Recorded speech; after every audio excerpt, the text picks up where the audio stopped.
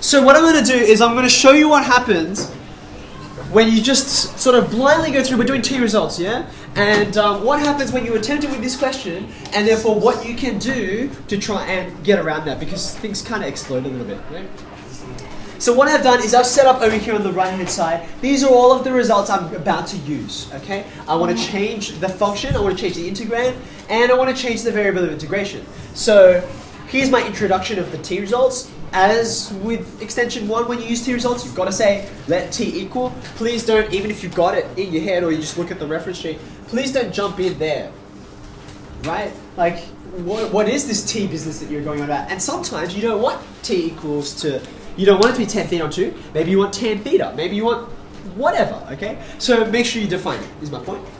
Once you've defined it, I go straight to sine because that's what's relevant to me in this particular integrand. And then I go through this, and that's a result which I remember, but you can verify it fairly easily. And now I'm ready to go, okay?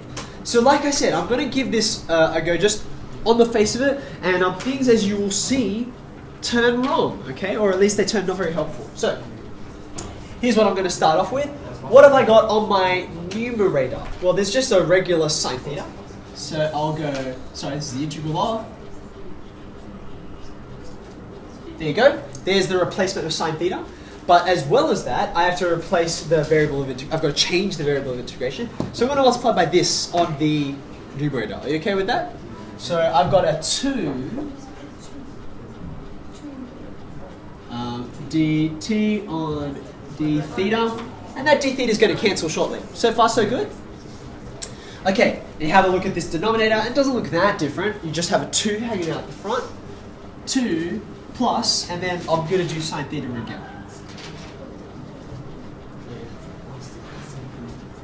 D theta, sorry. Cancel, cancel. So far, so good?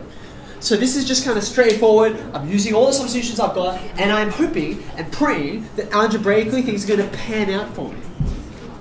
Right, now before I go much further, it looks to me like I can cancel out a factor of 2. Do you notice that? So that'll make things nicer for me. Cancel there, cancel there, cancel there. Does that look all right so far? Now what else can I do here? Fractions on fractions. Suggestions?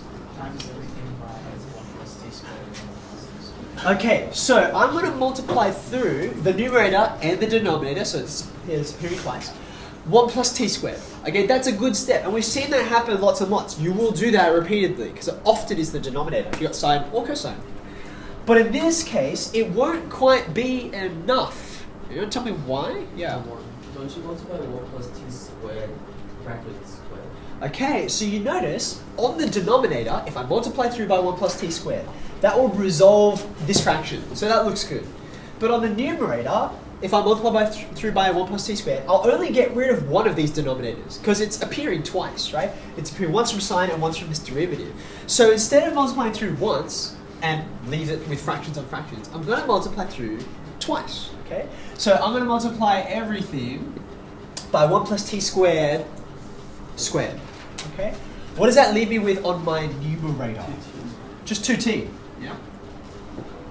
Okay.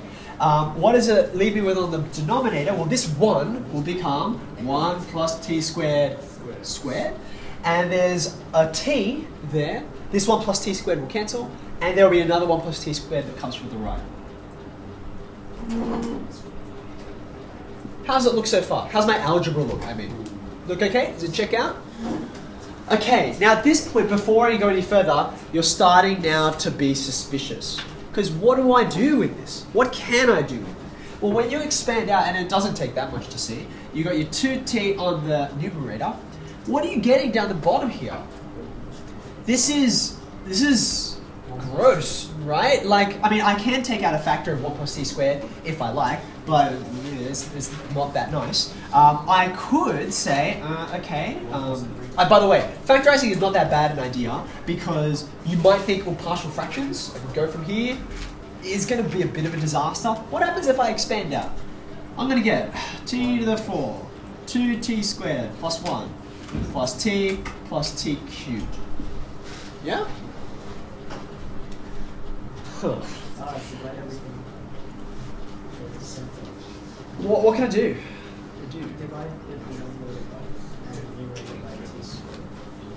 Divide through by t squared. And then we form a perfect square. So you're suggesting I'm going to have 2 on t Yeah. here. And This will become t squared plus 2 plus 1 on. It's not gonna take me anywhere helpful. Not in a hurry anyway. Okay. So I'm going to look at this and I'm going to say, is there something else I can do? Seeing this maybe suggests I should have changed my approach or maybe done something before I just went straight to the t results. Any takers? You add and minus subtract 2 from the initial. Okay, so the problem is, and we've seen, in fact, I think a previous result I did for you was this guy. I'm doing this from memory, so my coefficients might be slightly off. Okay, now we've seen this before. This panned out just fine. Okay, the difference between this and this is that you have an additional trig function, which appears up here on the numerator, and that's exactly what caused our problem here. Do you notice that? Right? So you're like, this turns into this, which turns into multiply through by your chordic function, and that's why everything just kind of unraveled and became a mess. So this is me identifying what's the problem and therefore what's a likely solution.